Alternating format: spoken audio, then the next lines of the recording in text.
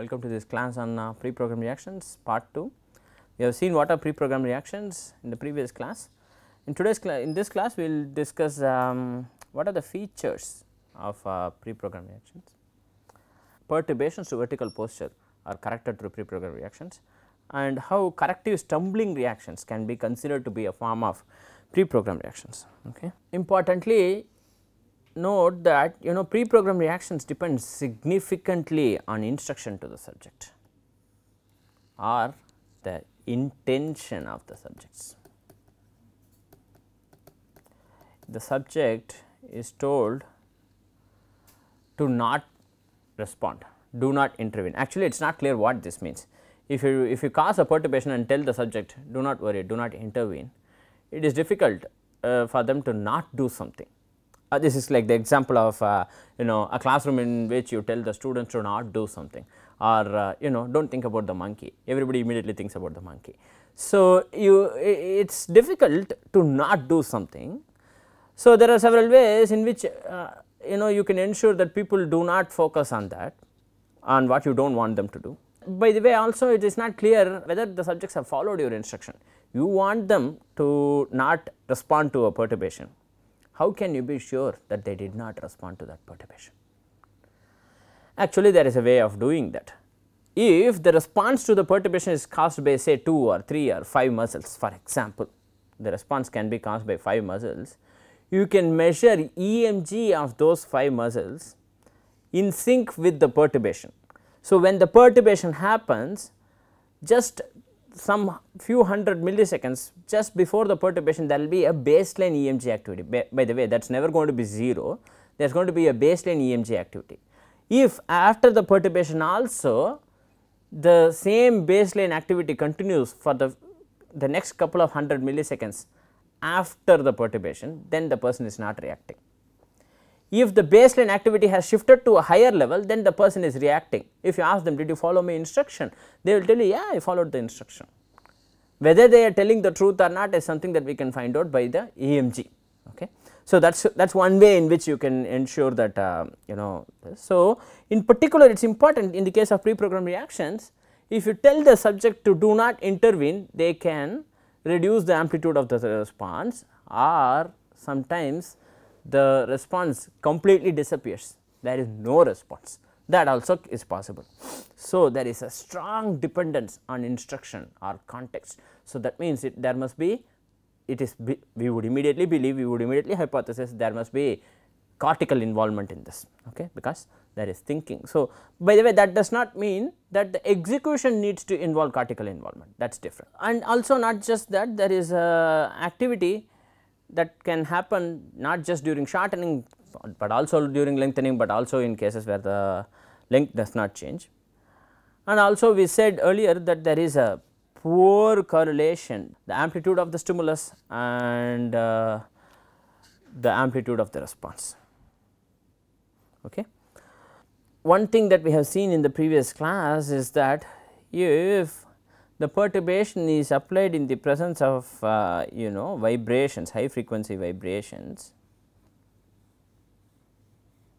like that, so on and so forth,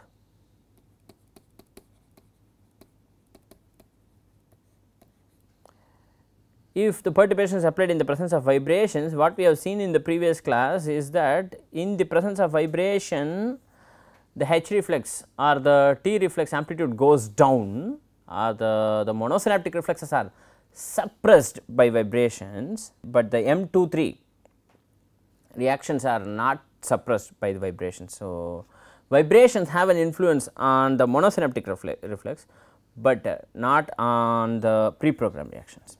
Okay. So, also what happens during corrections of vertical posture. So, remember, one thing to note is that human posture, bipedal locomotion, bipedal stance is relatively unique, very special case, and there is a reason for us to hypothesize that this posture is always in a pre-programmed state, or perturbations to this posture. When somebody is pushing me, there is going to be a response that is going to arrive at latency similar to pre-programmed reactions, because we do not want to fall. it would be reasonable for us to expect that unexpected perturbations of the vertical posture will lead to responses similar to pre-programmed reactions. Okay.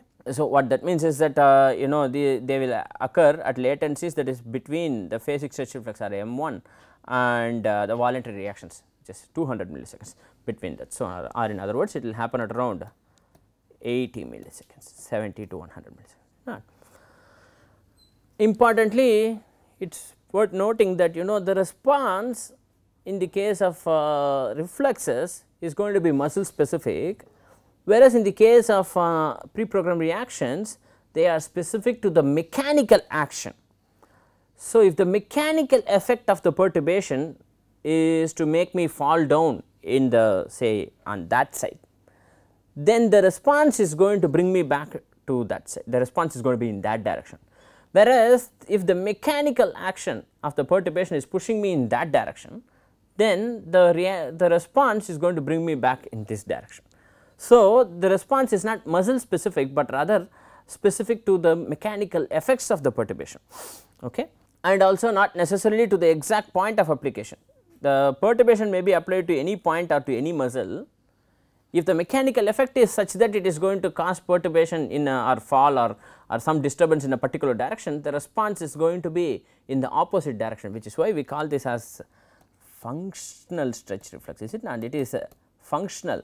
So, depending it is not a crude, it is relatively crude when compared with a voluntary response, but it is not a crude response that has no sensitivity to what is the direction of the mechanical perturbation.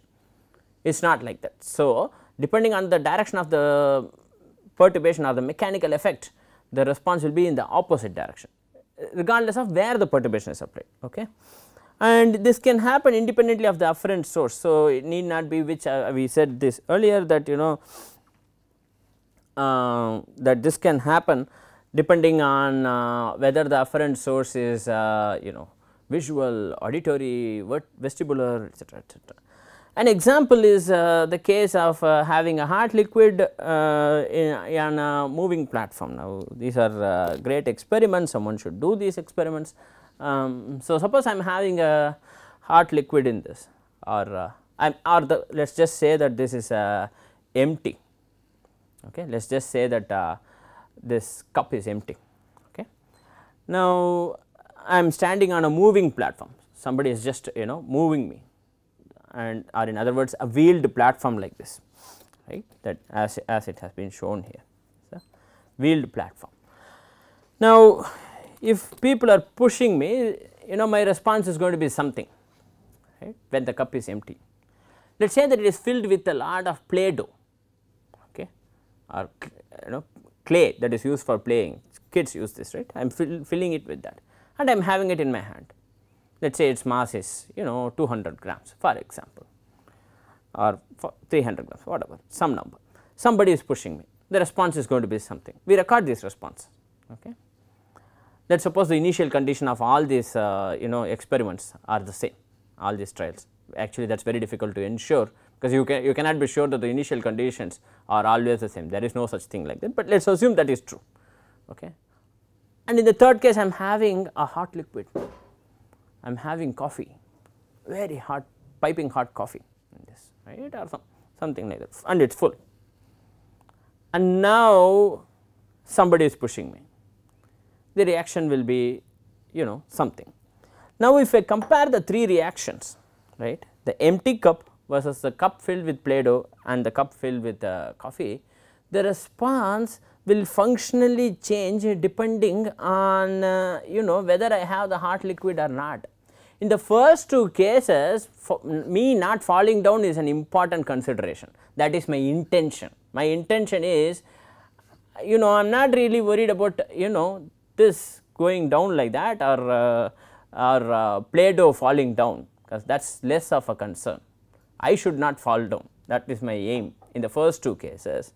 In the third case though, somehow it is possible that it is important for me to not spill the hot liquid on my body, because it could be a source of embarrassment, but more importantly it could be dangerous, it could scald my body, it could cause injury to my body, I do not want that to happen. So, then the response will vary significantly, not slightly. So, in other words, the intention plays an important role, and there is definitely a great amount of context specificity in that case. Okay. And so, there are these corrections of vertical posture which are almost always in a pre-programmed state, and any corrections to the vertical posture that happen at around that latency, around 80 millisecond latency, can be considered to be a pre-programmed reaction. Okay. Now, in the case of locomotion, for example, we keep walking, we take step by step, right. If we are taking one step, that can, and by the way, let us remember one thing, as we are making a movement, let us say that I am standing and I am making a fast arm movement, right. Before we go to the next topic, suppose I am standing and I am making a fast arm movement, or I am holding an object that I am dropping, I am holding a heavy object, 10 kg object that I am dropping, right. If I am doing that, let us remember that the perturbation is caused by my own actions. I have done something that perturbs my equilibrium, that has affected my equilibrium. Even in that case, the response will be there, that could be pre-programmed reaction. So, in other words, the response or the perturbation can be triggered by an external source or by the subject himself. So, that means even in cases where there is a perturbation that is caused by the subject's own movements, there is going to be a response. By the way, so that means that when I am, so this we do all the time, we walk and we do something else. While we are walking, there is that which by itself is a movement, and we are like, by the way, a frequent thing that we do is seeing the phone, but we also do many other things while walking. So, while walking, so the other it is possible that walking serves as a perturbation for the other activity that you are doing, or the other activity serves as a perturbation for the walking that you are doing. So, it is possible that could happen. Okay. So, during locomotion, it is important to have stability, sufficient amount of stability. So, this is also another activity in which there is sufficient pre-programmed response that is available. So, what happens is that when a person is walking and you see there is a small obstacle, sudden obstacle that comes, the response changes as a function of when the stimulus is detected or in which stage of walking the stimulus is detected. This is classical experiments with cats, and so let us assume that this is a cat whose this is the cat's paw, this is the cat's upper leg and lower leg, and this is the paw, right. Now, if a stimulus is applied, what is the stimulus? This could be a painful stimulus, quite literally a nail, but it can be even an air puff, right. Suppose an air puff is started when the cat's leg is in the air during the swing phase. If during the swing phase the cat detects the presence of an air puff here or detects some painful stimulus, then what the cat will do is it will step over the obstacle and come put the leg here.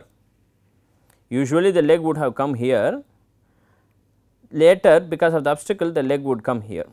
Why is this happening? Because the perturbation is detected here, I do not want to keep my leg on the obstacle or on the painful stimulus, I want to avoid that. So, the leg is kept on moved at that. But if the stimulus is applied during the stance phase, so in this case what is happening, the foot or the paw is on the ground. So, this is the stance phase, is it not?